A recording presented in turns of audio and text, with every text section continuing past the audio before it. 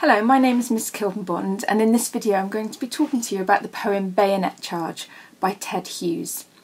The objectives for the video are to help you to read and understand the events and themes in the poem Bayonet Charge, so that's AO1 in terms of assessment objective 1 for the exam, to explore and analyse the effect of language, form and structure in the poem, so more than just understanding what the poem is about, but being able to pick apart, put under a microscope some of the language, the structure, the way the poem's been organised, so you can really talk about what the writer is achieving, how, and the impact of that on us as the reader. And then finally AO3 assessment objective 3 to explore the contextual factors and how these might help us understand the poem's meaning. So what can we find out about the poet, about the time at which the poet's writing or writing about, that's going to help us be able to understand that poem even more. So let's meet the poet first of all. This is Ted Hughes. He has written many poems, very famous poet. If you're enjoying poetry, then it might be worth going to read some of his other poems. He wrote the poem Bayonet Charge in the late 1950s, but he set the poem in the First World War, which happened between 1914 and 1918. Now, Ted Hughes himself wasn't a soldier in the First World War, but his father had served in that conflict. He himself, Ted Hughes, grew up during the Second World War, so he is a poet who did have experience of world wars and how they impacted on the people around him, even though he hadn't fought in one himself. So it's thought that the poem Bayonet Charge is a result of him thinking about his dad and his role in the war, and obviously as somebody growing up at that time, the experience of war, people talking about war, people reflecting on whether those wars actually achieved anything, would have been quite important to his thoughts and feelings. So he's put a lot of that experience and those ideas into the poem. He isn't a war poet, but someone called Dennis Walder described him in this way, which I find quite helpful when I'm thinking about this poem. He's a war poet at one remove, writing out of the impact of memory, the individual memory of his father and the collective memory of English culture. So what that's getting you to think about is, whilst he might not have been a soldier himself, his personal life experience was definitely impacted by war, from the memory of his father and his father's behaviour following being a First World War soldier, from the experience of growing up in the Second World War and watching what war can do to culture, to society, to family, and also the collective memory of English culture, meaning that life and people's expectations and behaviour and thoughts and feelings were profoundly changed by the world wars, and he grew up in a time where he was part of a society that would have been looking back and analysing how to avoid those wars happening again and what they actually meant. And what happened after the First World War is, as the war developed, initially people thought the war was going to be very short, and that isn't what happened.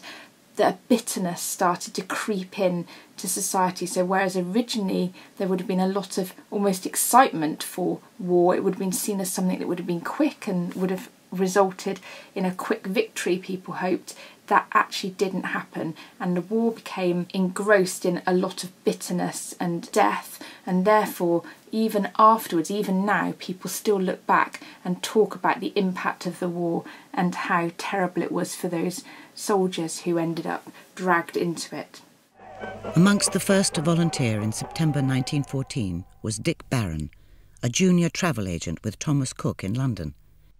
You can't imagine the war fever in those days.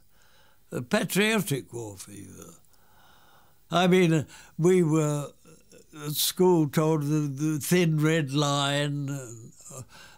The soldiers were very, very spectacular creatures. And how they fought in the Crimea and the wonderful charge of the Light Brigade. It was all very romantic. And that's a really important idea, this idea of patriotism.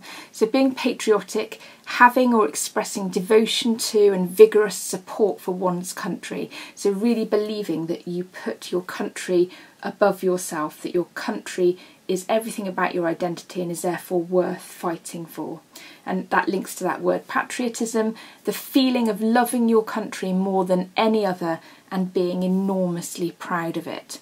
So those three posters that you can see would have been recruitment posters from the First World War, and this is what society would have had surrounding them. Soldiers joining up for that war would have felt like this was something that they should feel patriotic about. In the poem Bayonet Charge, what we're going to see Ted Hughes do is tell the story of one soldier whose initial patriotism, who might have once seen these posters and believed in what they were saying, suddenly all of that falls away, and what he's left with is just a terrifying, violent moment.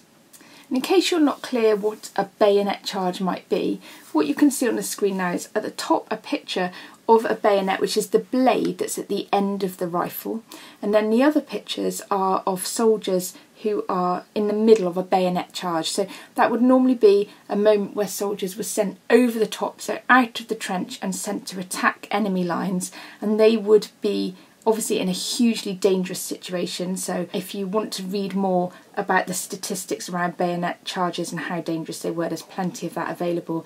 But all you really need to know to understand the poem is this was a particularly vulnerable moment for any soldier. So they'd be sent up into rifle fire, there'd be explosions going off around them, and they would be running directly towards the enemy line, with this rifle and a knife at the end of it. So they're extremely vulnerable, really terrifying situation in which many of the men in each bayonet charge would be killed.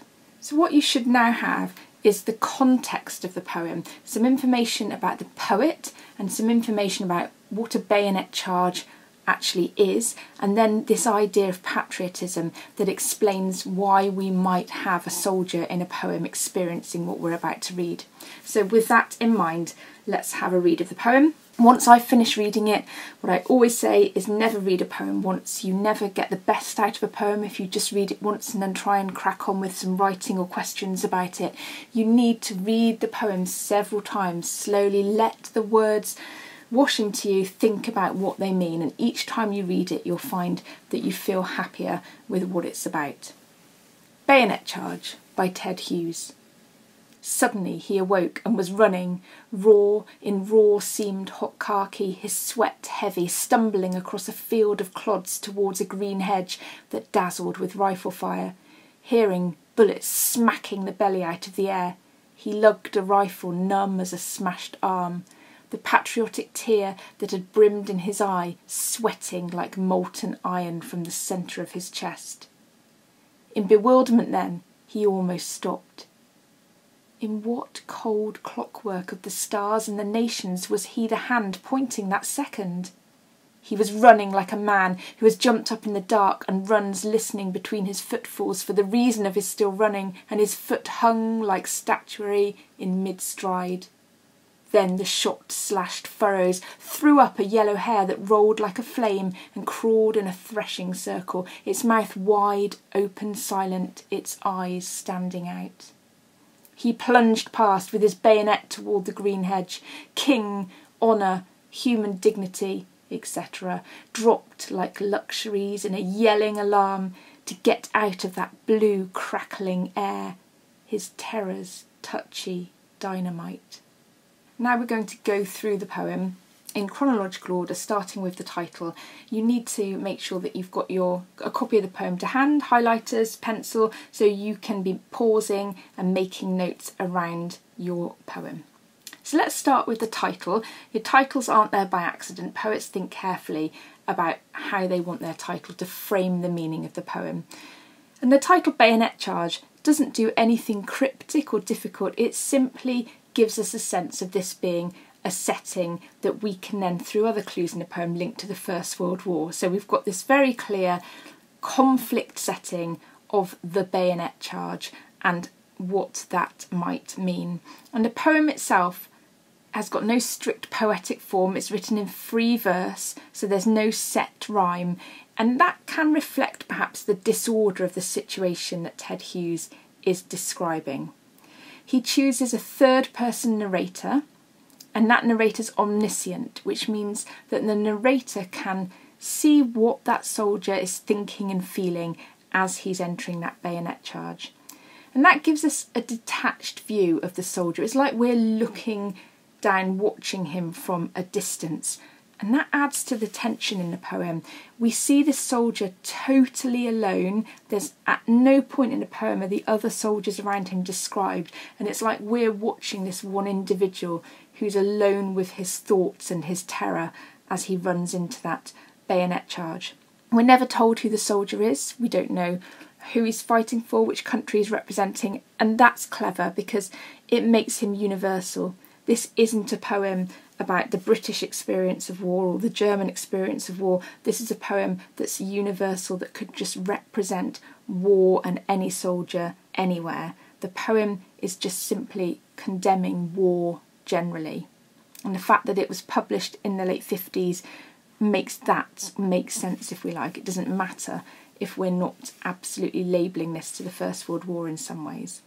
So remembering Ted Hughes coming from that post-war culture, he's trying to make sense of the senselessness of the First World War and the Second World War that have affected his life experience. So here we are with stanza 1, and one of the clever things about this poem is that we're suddenly thrown into the action. There's no setting, there's no kind of slow introduction to what's happening. We even start with that word, suddenly. He awoke and was running. So as the reader, just like the soldier, we are thrown straight into this sudden chaos, this sudden movement. This technique's called in media res. It means any text, a poem, or it could be in a prose narrative, where we're suddenly thrown into the centre of what's happening. It's like we don't see the build-up, we're immediately there in the crisis of the moment. So suddenly he awoke and was running. Now, whether he's awoken from sleep or if he's woken into a reality from a dream, it doesn't really matter. The imagery is the same, that 1 minute things were very different to this sudden terror and danger of the bayonet charge. And the idea that he's exiting a dream and entering reality is reflected in what happens throughout the poem. So we have this soldier who suddenly, everything about his experience has been totally transformed. He awoke and was running, and that running action, that verb, really different to the idea of being asleep, of being in a dream. So he really is being thrown into urgent, immediate, dangerous action. Suddenly he awoke and was running raw, in raw seamed hot khaki, his sweat heavy. So hopefully you'll have noticed that alliteration there with the raw and the repetition in raw seamed hot khaki, his sweat heavy, and you might also be picking up on the sibilance, the repeated S sound that then continues with the stumbling, and then we've also got that in the across and the clods, that sibilance there. So what these sounds are doing is they're giving this poem a really claustrophobic feel. We've also got consonants, so this idea of lots of sounds within the words are all being repeated all the time, stumbling across a field of clods towards a green hedge. So we've got the D and the S repeated a lot in those images, and that H beforehand. So all of these sounds are giving this moment in the poem this frightening, claustrophobic, strained feeling, and that reflects this soldier who is sweating in his uncomfortable uniform. It's uncomfortable, it's like the seams of the uniform are rubbing against him when they haven't even been finished properly. He is physically uncomfortable, he's physically in pain, he's also terrified, he's sweating. This is really difficult work. He's confused, he's disorientated, and the sound of the poem reflects all of these things. He's running across difficult terrain, a field of clods, so that kind of muddy field that would make it very difficult to run anyway, let alone carrying your rifle, your bayonet, and wearing that uncomfortable uniform. So stumbling, someone who's stumbling is no longer sprinting in a way that makes you feel confident about their chance of getting to the other side. He's a vulnerable person at this point. Stumbling across a field of clods towards a green hedge that dazzled with rifle fire. Now, there's a lot of sensory imagery in this poem, so you can see already sensory imagery being any of the 5 senses. So here we've got sound and sight really playing an important part here, and all of that sensory overload of the battle is being forced into this first stanza. So Ted Hughes is surrounding us as the poet, just as the soldier's surrounded by the sounds of battle and the sight of battle. So we've got the dazzled rifle fire, not just the sound of it, but we've got the impact on the light. Then we've got the sound of the bullets that are smacking the belly out of the air. So this is linking to the violence of that sound. So we've got smashing the belly out of the air. He lugged a rifle numb as a smashed arm. Now, we could say this is a bit of foreshadowing, a smashed arm obviously reminding us of the potential for him to be injured. We've also got this idea that his rifle's become almost part of him. It's like a third arm. And it's like this soldier is almost not a person. He's a sort of machine. And that's certainly how, as we go through the poem, that's how he's being treated by the authorities, by his country. He's just part of a bigger machine. He's become a weapon, if you like, and is no longer an individual. And this terrifying situation leads to a change emotionally. The patriotic tear that had brimmed in his eye, so notice the past tense there, where he once had a patriotic tear, where he'd once kind of cried for his country, where he'd once bought into this idea of that he was doing the right thing for his country, that's gone, and it's been replaced by a different type of liquid. His tear has turned into the sweat, and that sweat is coming like molten iron from the centre of his chest. So brilliant simile there, sweating like molten iron. Now that's, again, obviously a violent image. It's making us perhaps think about foreshadowing his death.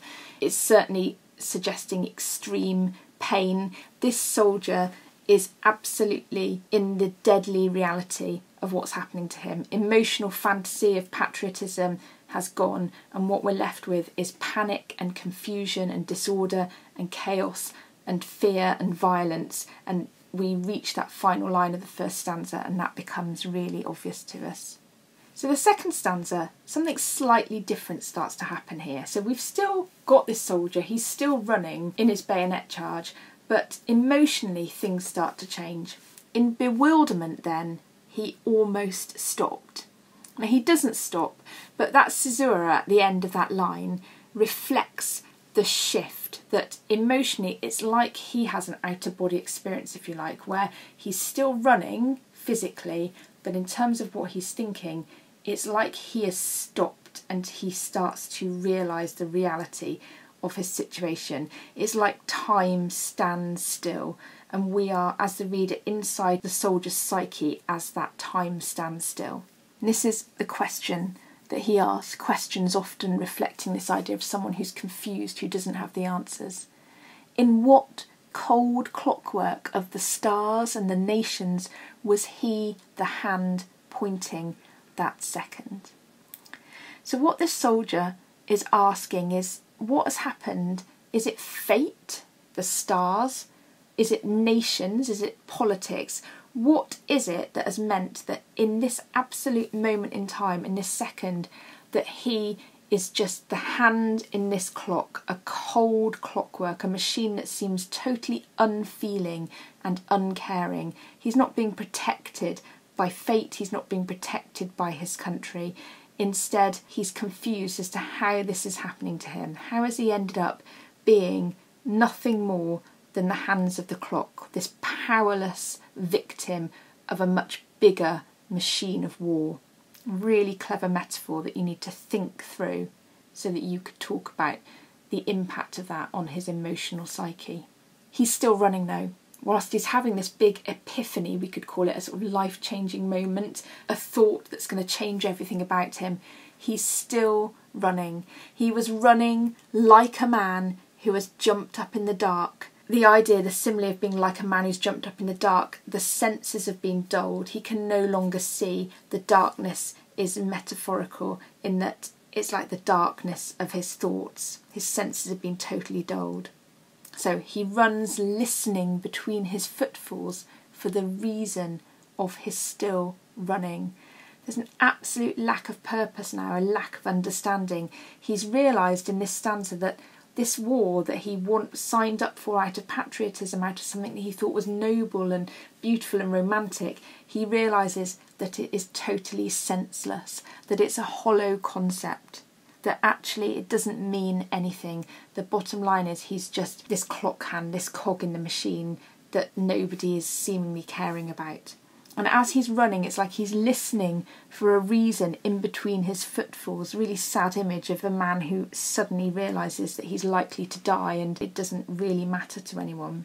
And we've got some good alliteration here through the runs and the reason and the still running. And this helps us with this sound of the fact that even whilst he's having these thoughts, he's still running. And again, we've got enjambment, which is also linking to this idea that this is a man who, even having these massively deep, life-changing thoughts, is having to keep running, otherwise his chances of survival are even more slim. So listening between his footfalls for the reason of his still running, and his foot hung like statuary in mid-stride. So we've got this breathless running that we've seen through the enjambment, through the alliteration, and then we have this image of his foot suddenly hanging like statuary, like a statue, like it's suddenly frozen, if you like, in midair. So this whole moment is so important, it's so life-changing, that Ted Hughes gives us this image that is like he freezes in midair, but he can't afford to do anything about this moment. It's too late. He has to carry on. So then we have that word, then the shot slashed furrows, and war takes over, and suddenly something else happens that means he can no longer afford to think these things. He has to keep running even faster. And that takes us through that enjambment into the third stanza, where we're going to find out what happens with those shot slashed furrows. So we've got this really agricultural imagery. Ted Hughes wrote a lot about the countryside. A lot of the soldiers who would have found themselves in the middle of a bayonet charge would have come from an agricultural background, just young rural boys who ended up fighting. So this imagery itself is quite clever. So what those shot slashed furrows throw up is this yellow hare. Threw up a yellow hare that rolled like a flame and crawled in a threshing circle, its mouth wide, open silent, its eyes standing out.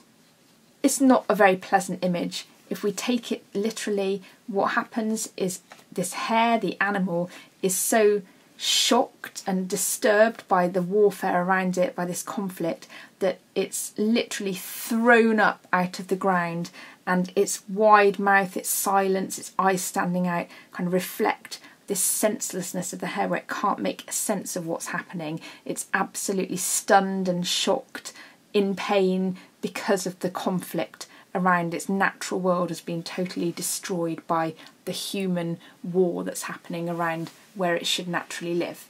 We could also look at this metaphorically, and there are lots of different readings of this part of the poem.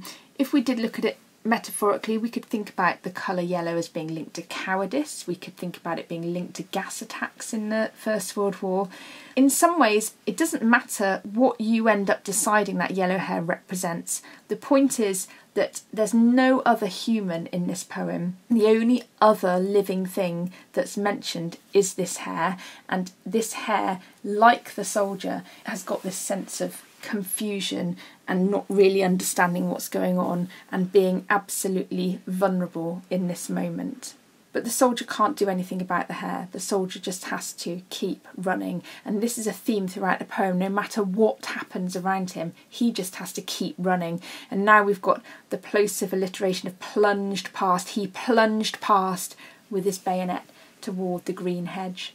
Colours are only used a couple of times in the poem, and one example is the yellow hare, the other example is the green hedge that's mentioned twice, and that idea of the natural world in which these people are fighting does seem to have some importance in the poem, that it's this natural world that we usually associate with colour and beauty that's become the backdrop for this violence and senselessness. So he plunged past with his bayonet toward the green hedge. King, honour, human dignity, etc. dropped like luxuries in a yelling alarm. I think this is one of my favourite images in the poem. So we've got a list here, and that idea of it being a list is important. It's a list of romanticised notions. It's a list of things that are traditionally seen as being quite important and honourable and noble and romantic. King, so royalty. Honour, that human behaviour of honouring each other, of deserving honour from other people. Human dignity, so hugely important idea there. And then we get this word etc. that you might write at the end of a shopping list. And that's an example of bathos. It's an example of Ted Hughes deliberately being a bit flippant here, because all these really important, noble, romantic notions end with the word etc. There isn't even time to list any more of them. And what that does is it shows how in this moment these concepts that the soldier once held dear, they are in fact pointless. There's not even time, they're not even important enough to finish listing. They're hollow notions that in the middle of a chaotic, violent, deadly battle can't even be entertained. There's no time to even care about them. And this is what his epiphany in the middle of the poem led him to realise. So what this list of noble romantic notions do is they drop like luxuries. So brilliant simile there to show that they are luxuries. They are not important for his survival as a human. And so therefore, as he's plunging, running across this battleground, they drop from him. And instead, we get this image of him in a yelling alarm, this sort of animalistic cry that reflects the fear and the true terror of the moment that he's in. Those indulgences of king honour, human dignity, they mean nothing when you're screaming in fear and terror, running with your bayonet in the middle of a battleground. So drop like luxuries and a yelling alarm to get out of that blue, crackling air, his terror's touchy dynamite. So at the end of the poem, we still have the soldier in this horrific reality and the action and the violence of war. We've got back to that sensory imagery with the blue, crackling air. And then we have this idea, so we've got onomatopoeia there with crackling, so that's sound imagery. And then we end with this alliteration of his terror's touchy dynamite, the consonants there with the T at the end of dynamite too. And that creates a jumpy, nervy sound, which reflects exactly how this soldier's been feeling. His terror's touchy dynamite. His nerves have been stretched to the limit, and that sound in the poem in that last line reflects that too. So this soldier in this moment is totally isolated. He's isolated from other people. He's isolated from those that are controlling the war. He's isolated by his epiphany, by his emotional realisation that he's likely to die and become nothing more than just another statistic. And that ending the poem with that word dynamite, the dynamite was kind of metaphorically lit at the start of the poem, that first word. Suddenly he awoke and was running, and it's been almost kind of fizzing throughout the poem, and we get the sense that as we are left at the end of the poem, we're heading for that explosion. The poem stops with that explosive word dynamite. Everything stops. The terror of the soldier might explode at the slightest touch, and we've reached that point at the end of the poem. So we don't get any resolution at all. Just like at the start of the poem we were thrown into the action, at the end of the poem we're taken out of it when the poem stops, but not with any sense that things are going to work out for this soldier. So let's think about how all those things we've talked about might help you make comparisons with other poems in the anthology. There are plenty of poems that you can make links with. This is not an exhaustive list. I've just chosen some that I think quite obviously make some good links. So if we start with London by Blake, we've got two poets here exploring a sense of despair about the feeling of being powerless, about those who abuse power. And that could make a really interesting comparison about the idea of those who are vulnerable to it. In Prelude by Wordsworth, we've got both poems having this epiphany moment in which a character, something happens to that character where they realise their powerlessness within society. So both London and Prelude, they might not seem to have an obvious link. They're not war poems, but actually the ideas in those poems would make really nice comparisons. Charge of the Light Brigade by Tennyson, really different in tone and attitude, but both have got this theme of patriotism at their core. They just do something very different with the situation of soldiers charging towards their death, but how we celebrate or how we use that as a protest, if you like, is really different in both poems. Exposure by Owen, we've got two World War I poems here, one written by an actual soldier in the war, one written by Ted Hughes looking back on a time he didn't actually have direct involvement in, but they present a really similar image of the reality of conflict on the individual, the hopelessness of war for those soldiers who were involved in it. Remains by Armitage, we've got 2 poems looking at the inner conflict and the damaging impact of war on the individual psyche. And War Photographer by Duffy, both poets there portraying a character who's experiencing the disappointment of realising that their sacrifices are ignored, their idealism, why they thought they were doing something and all the noble reasons, the reality is very different. And then Kamikaze by Garland, there's that shared exploration of the notion of patriotism as a deadly reality. So really interesting list of poems there that you could practice making those comparisons with. And that brings us to the end of this video about Bayonet Charge by Ted Hughes.